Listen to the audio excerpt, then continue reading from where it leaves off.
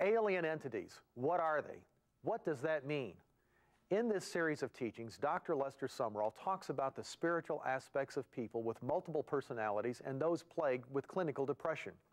He also shares how the church should have the answers to any human problem, including alien entities. Stay tuned for this fascinating series that teaches people how Jesus Christ can set people free.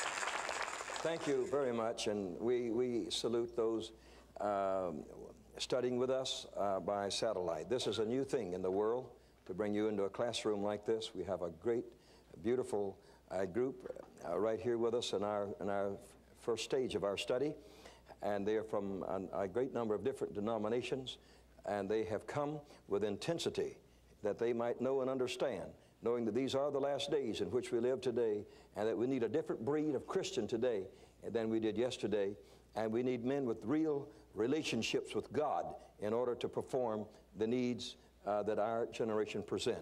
And so we are studying alien entities from the Word of God, believing that God is going to use us.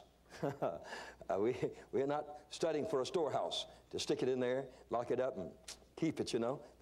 We're studying for truth to flow out of us, to set humanity free.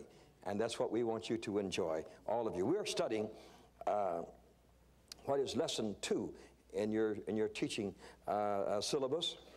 It is lesson 3 in the series that you will have by audio tape or videotape. What are these alien entities that we will have to come up against? Let's identify our enemy in order that we might best know how to fight, how to war, and how to win. In the Gospel of Mark, chapter 5, and verse 8, it says, "For he said unto him, Come out of the man, thou unclean spirit. And he asked him, What is your name? And he answering said, My name is Legion, for we are many." What are these alien things that take upon themselves to live within a human person? In Matthew's Gospel, chapter 12, verse 29 and 30, it says, "Or else how can one enter into a strong man's house," which he's talking about the devil here, "and spoil his goods, except he first bind the strong man, and then he will spoil his house? He that is not with me is against me, and he that gathereth not with me scattereth abroad." He is teaching his disciples here that if you're going to enter into the devil's territory and take those that are serving the devil, you better first hit the devil. Hit the strong man first, or if you don't, he'll hit you while you're trying to win a soul. There are people that go out to the mission field, to win a soul, and they get out there, and the devil gives them every disease he can. He just keeps knocking them out, and they're always down and not up. And then they say, well, hey, what's happened? You didn't bind the strong man. When you go out there, the first thing you do is lay him out. You say, hey, I'm coming out here against you, and I'm going to fight you, and I'm going to defeat you, and I plead the blood of Jesus against you, and I have come to take a prey. I'm going to steal everything you got away from you, all these precious souls. Well, bless God, we're winners, and so we just keep on winning. Can you say amen? Amen. The only ones he can win is those he can deceive. And if we can break the deception, then he can't keep any of them at all. Matthew chapter 8 and verse 29 says, And behold, they cried out, saying, What have we to do with thee, Jesus, thou Son of God? Art thou come hither to torment us before our time? These are what we mean by alien entities. Let's read another scripture, Matthew's Gospel chapter 17, verse 14. And when they were come to the multitude, there came to him a certain man kneeling down, saying, Lord, to Jesus, have mercy on my son, for he is lunatic. He is sore vexed. Oftentimes he falleth into the fire, and often to the water. The devil would try to burn him to death and try to drown him. I brought him to your disciples, and they could not cure him. Isn't that the same problem you have with the churches today? It just, it hurts you on the inside. Jesus said, you faithless and perverse generation, how long shall I be with you? How long shall I suffer you? Bring the child to me. And Jesus rebuked the devil. Now that's who the alien entities are. And he departed out of him, and the child was cured from that very hour. And that's exactly what we're going to teach about. Then came the disciples of Jesus apart and said, why could not we cast him out? Now, there's a problem for you, and it's heard throughout the land today. I've heard, God only knows how many ministers, and even the last 12 months that have asked me that, saying, why can't I do it? Jesus, in verse 20, Jesus said unto them, because of your unbelief. You want to pause there for a moment? If you don't believe, you can't. If you do believe, you can. And it's not according to your strength, not according to your wisdom. It's by his strength and his power and his wisdom we do this. He didn't say it's because of your lack of knowledge. He says because of your unbelief. Because of your unbelief, I say unto you, if you have the faith of a grain of mustard seed, you shall say to this mountain, remove hence to yonder place, and it shall be removed, and nothing shall be impossible unto you. Brother, if you've got enough faith, Jesus said, nothing shall be impossible to you. And then you need to study what faith is. That's a whole other series. You study what faith is. It isn't imagination, and it isn't hope. Yeah, and it isn't just saying, I'm going to have this or that when you don't have it. It goes a lot deeper than that. It's a principle. It's a life that you live. Faith is a life that you live. Jesus said in verse 21, howbeit, this kind goeth not out, but by prayer and fasting. Now, that teaches you a lot there. You ought to put a little circle around that verse 21, and that is that there are different kinds of spirits to be cast out, and that some spirits are stronger than other spirits, and that there are certain spirits that you need a greater preparation for yourself than you would for another kind of spirit. You getting it all there? Now, if you don't learn these things, you won't ever be able to be victorious in the ministry of casting out these spirits in the name of the Lord Jesus Christ. Now, an alien entity now is a foreigner to the human race. He has no passport. He's not legitimate, and he is not a citizen, and he is an alien, and he comes to destroy. Jesus says he comes to destroy and to kill.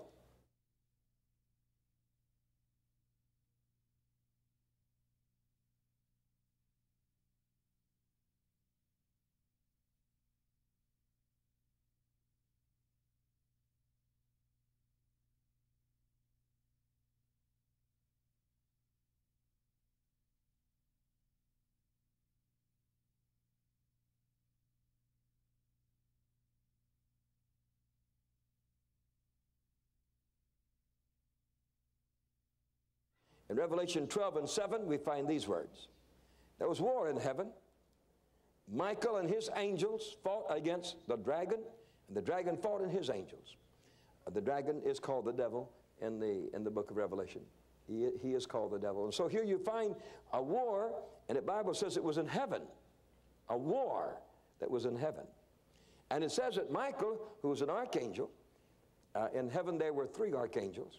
There was Michael, the archangel that cares for the military relationships with God, the fighting angel. And there was Gabriel, the telecommunication angel that carries all the messages. Wherever in the Bible somebody's getting a message, it's always Gabriel that's there. And then you had Lucifer, who led the choir, and who led the praise, and who led the worship in heaven. And so you have three mighty contingencies of angels that could have had 100 million in each area, because heaven is so great. And in this third one, there was war because of his lifting himself up and exalting himself. And if we haven't gotten into it, we certainly will get into it again. And that he got cast out, and there was the beginning of your entity that came from another world. He is alien to this place. He don't belong here. This is not his home. This world don't belong to him. The Bible says that everything that God made on this earth belongs to man. Are you here? So he don't belong here. He's not a resident here. He has no passport to get here. And we have no relationship with him except to put him out. And we cast one out. We say, you go back into the void of space. We send him back where he came from. Keep him off of planet Earth. Can you say amen? Amen? So there was war. Michael the archangel, and with his mighty host, they fought against Lucifer, or the dragon, with all of his angels, and prevail not. Lucifer could not prevail. Neither was there found any more place in heaven for him. And the great dragon was cast out, and God was afraid you wouldn't quite know who he was talking about. So he says, who is that old serpent called the devil and Satan? Now, how many have identified him? Yeah. He is the one that deceived the whole world.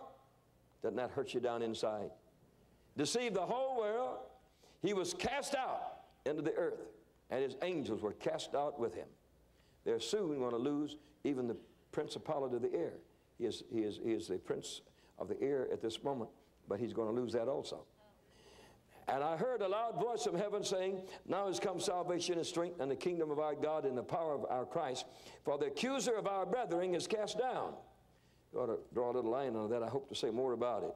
The accuser of our brethren is cast down. That when he can't keep hurting you, he goes up to heaven and talks bad about you. Who likes tattletales? He's the worst. The accuser of our brethren is cast down, which accuse them before God day and night. See his activities? You know what he says? Oh yeah, they got that pretty home. You let it burn down with fire and they'd cuss you. Oh yeah, he did get that good job. Let him lose it and he'll cuss you. Says he's only serving you because he's got a good job. The Bible says that the devil, day and night, accuses us before God, just like in the book of Job. He's a bad devil. Verse 11 says, but they overcame him by the blood of the Lamb and the word of their testimony, and they loved not their lives unto death. Therefore, rejoice, heavens, ye that dwell in them, but woe to the inhabitants of the earth and of the sea, for the devil is come down unto you, having great wrath, because he knoweth that his time is short. Now, if you got your pencil there with you, you ought to draw a little circle around two things there. One of them is great wrath, and the other is short time. Just draw a little circle around it, and you'll see the picture of the devil. He's very angry. He's limited in time, and we're going to make it more limited for him. We're going to make it more limited for him in Jesus' name. All right, that's your A. And the B, which is 1 Thessalonians 2:18, it says, therefore, or wherefore, we would have come unto you, even I, Paul, once and again, but Satan hindered me, or hindered us. You know, there are people that intend to do something for God, and now let's be honest. How many people have more little things happen on Sunday morning than any other time of the week? Well, you would have been in church. It was Satan that hindered you. You're going to have to kick him out of the way and get in that car and get on over there. And if the great apostle had such a circumstance, then you and I can't expect anything less.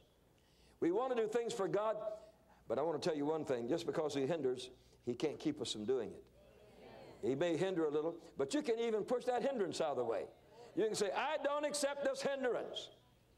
And you'll do it. You'll do it in Jesus' name. I have something about me that's a little different, I presume. I don't know when I'm having a hard time. You see, I was born just as World War I began. And when there's a world war on, times are not too good. And when it was over, I went through the Great Depression and did all my first preaching during the Great Depression. I preached for a whole week and got 26 cents for it. No nickels, they were all pennies. Nobody had a nickel they could give, just pennies. And so I have come to know, you know, what it means not to have things on the face of this earth. I've been as far as Hong Kong. Not when we lived there with a family, but as a young man. Going around the world, and all the money I had at that moment was 10 cents. I've never been broke. But I didn't spend that dime either, or I would have been. I held on to that. But I have come to know one thing: if my trust is in the Lord, when I had that 10 cents in Hong Kong, before I left that city, a Chinese lady gave me a gift so large that I had never received a gift like that before, and I don't know how many years later it was before I ever received a gift as large as that Chinese lady gave me. She was a general's wife, and she was dying, and I laid hands on her, and God healed her, and she says, I have to show my appreciation, and here's the money I'd had to give to the doctors in the hospital for you. And she gave me $100 bills like that. It took me all the way to Tibet and back and all through the mainland of China, one little woman. All because God healed her, you see. I couldn't claim any glory for it because he did all the healing. But God can answer prayer, and God can do things for you, and God will help you. So if the devil hinders, kick him. Glory be to God. And being close enough to hinder, he can be kicked. In 1 Peter 5 and 8, we read to you in one of our lessons that we should be sober and vigilant, because we do have an adversary. Now that's the reason we're teaching this. There is an adversary, and it says that this adversary is the devil. You read it right there in 1 Peter 5 and 8. That identifies the adversary. He is like a roaring lion. He wants to devour us. With that amount of truth, we know how to come against him, how to destroy him by the power of the Lord Jesus Christ. In verse 9 of that same scripture, it says, whom resist steadfast in the faith. That gives you the whole thing right there. If you will cling to that, you'll have it. It says, you resist him steadfast in the faith. You know, you got the whole system right there. Not with your brain, not with your brawn. You resist him in your faith, you see. And if you resist him steadfast, then it says, knowing that the same afflictions have been accomplished in your brethren. There's never been anyone that the devil hasn't tried to hurt, whether it was Moses, whether it was Abraham, whether it was David. It matters not. The devil has tried to hurt every human that's ever been on the face of this earth. Don't think you're having the worst time that anybody ever had, because there are others having the same kind of times you're having. And God is delivering. Can you say amen? God is delivering. Now these alien entities, not only are they real, which you receive there in those thoughts, but these alien entities have their own doctrines they preach. I would like sometime to sit down and write down everything that I think the devil teaches. Man, it would be something, wouldn't it? It would be something. Yeah, he teaches that homosexualism is good. And like I told the leader of it, I said, if all the roosters were like you, we'd give out eggs in a hurry. I said, if all the bulls were like you, we wouldn't have any beef on the table either. Well, he told the others not to discuss the subject with me, that I wasn't nice to talk to.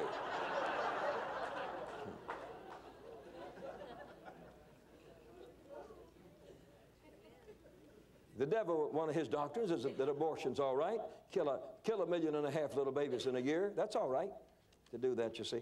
Oh, the devil's got doctrines. We don't believe a one of them. In 1 Timothy 4 and 1 says, the Spirit speaketh expressly that in the latter time some shall depart from the faith, giving heed to seducing spirits and doctrines of devils. Now there's a truth for you to go in depth in that the Spirit, and the typist there didn't put that S there with a capital S. You look in your Bible and you see that it is a capital S. That the Spirit speaketh expressly. Now, I mean, he is talking right down to you, you know, with great emphasis to you. Don't get away from it. Don't lose it. He says expressly that in these latter times, people are going to follow seducing spirits, and they're going to follow doctrines that the devil cooked up. The biggest one the devil can ever cook up is that God's word is not true. Don't believe it. Live like you want to. And brother, that's a bad one. We're not going to believe it. Every word in the Bible came from God. It's for us today, and we're going to cling to it. And all the people said, amen. Amen. And point number 3 on your page 6 there, alien entities wish to communicate with human persons. Now, that third point comes down to what we're really getting after. In 1 Corinthians chapter 10 and verse 20, the great apostle says, I say that the things that the Gentiles sacrifice, they sacrifice to devils and not to God. Now, you got to either believe the Bible or not believe it. I've gone in one temple in China that had 10,000, it was a Buddhist temple, had 10,000 different gods in one temple. I mean, there were 10,000 different images. It wasn't just named that, it was that. That's what it was. It was a temple of 10,000 gods, you see. And what are they? Well, I talked to the head priest there about them. I said, now here's out in the center was a big Buddha. He must have been 20, 30 feet high, something. An enormous thing made of bronze, very expensive. And through my interpreter, I called the priest over and I said, now what can this one do? You know, it's always nice to be ignorant. And I said, what can this one do? And he looked at me and he said, well, right now, nothing. Well, I said, well, what you got it here for if you can't do anything? Well, he says, you see down in front, we bring in food, rice, and vegetables, and then we bring in the candles, and we light the candles, and then I begin to pray, and says he's off wandering around, and he'll come into the image here, and then I want to tell you, he can do things. We got all kind of testimonies of what he's done. Well, I said, that gets much simpler. I said, you don't even need this big old fat Buddha here at all. All you need is that spirit that comes and goes. He's the one that's doing it all. All you need is just that spirit.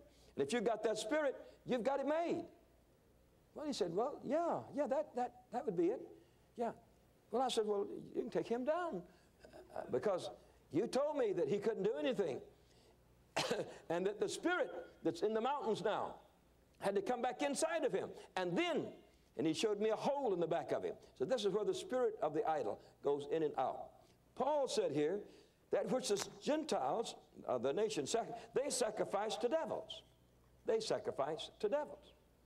I was up in the high mountains of Luzon and into a tribe there. I had built them a church. A few of them had gotten saved. And I built them a little church, and I went up to dedicate it. And right in the center of their village they had there, they had a tree that in the tropics didn't have a leaf on it. Didn't have a single leaf on it. But every 2 or 3 inches it was crooked. I have never seen such a crooked tree in the whole of the world. It was diabolically crooked. And down at the bottom of it was their place of worship. And they told me, it says, our God is the God of the tree. And our God lives in that tree, and we come here to worship our God. Now, I could walk there at 3 o'clock in the afternoon and say, where's your God? Oh, they say, that God's not here right now. He's off gone somewhere. But said, when I bring out the sacrifice, and when I light the candles, it's amazing how heathen light candles. And when I light the candles, and I begin to pray, he comes. He comes. It says he's mighty powerful when he comes. Well, Paul says, the things which the Gentiles sacrifice, they sacrifice to devils. And they don't sacrifice to God. And I would not that you should have fellowship with devils. Isn't that amazing? Isn't that amazing? I would not that you have fellowship with devils. And then verse 21, ye cannot drink the cup of the Lord and the cup of devils.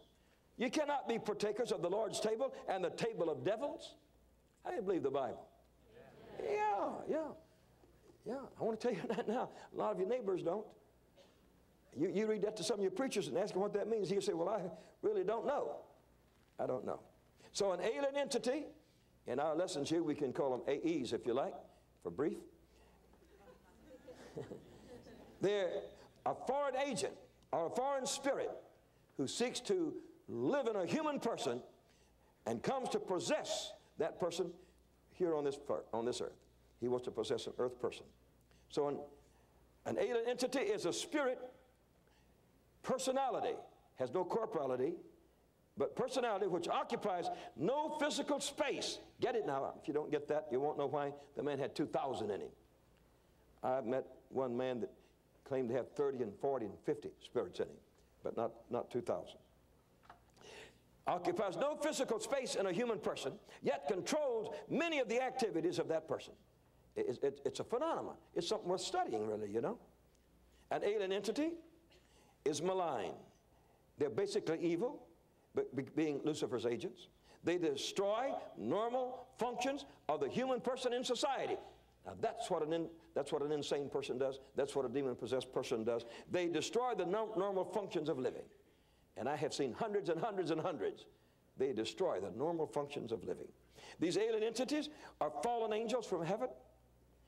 They are now called demon spirits and not angel spirits. And since they're under the leadership of Satan, their master, they hate God because of the loss of their position in heaven. They hate God. Not being able to reach God, to battle with God, they seek to destroy God's creation. And you, my friend, happen to be the apex of all of God's creation, and these spirits hate you. They hate human beings. There's no need of running from it. But I'll tell you one thing, in the whole Bible, there's not one scripture that tells you to be afraid. How many like that? Yeah. If anybody told you to be afraid, it was your backslidden preacher. It wasn't God, and it wasn't the Bible. The Bible says, go get them. Cast them out. Resist them. That's what the Bible says. How many are going to follow the Bible? An alien entity forever seeks a human body for a manifestation of his self-interest. That's one of the greatest truths. You ought to really make a circle around it. That an alien entity forever seeks a human body, and if that man dies, he immediately seeks to enter into another body for the manifestation of his self-interest, which is to destroy the works of God. Therefore, this subject is not a side issue. You can take it if you want to, leave it if you want to. That is not true. If the church does not take this issue up, demon power will destroy the functions of the church. Like it's doing in this country with so many evils that are standing up against the Christian church in this country. Christians must not be ignorant concerning their existence nor their operations. We must know that God is a conqueror, mighty and strong, and that we can set persons free from those things, and they are forever free. They are forever free. And I'll tell you one more thing. With the blood of Jesus Christ around you, they can't touch you at all anyway. The Word of God says, how can I curse whom God hath not cursed? It's impossible. And anybody says, I'm going to curse you, say, just try it. Say, you'll get a double whammy right back in your face, because I'll send it back. I don't believe in it. If you do, take it. I hope that you've been enlightened by today's teaching series by my father, Dr. Lester Sumrall. So many people have been blessed by his teachings on God's Word. If you are one of those people, I would love to hear from you. Write me at the address on the screen. I am Peter Sumrall, and thank you for watching and supporting LaCie Broadcasting.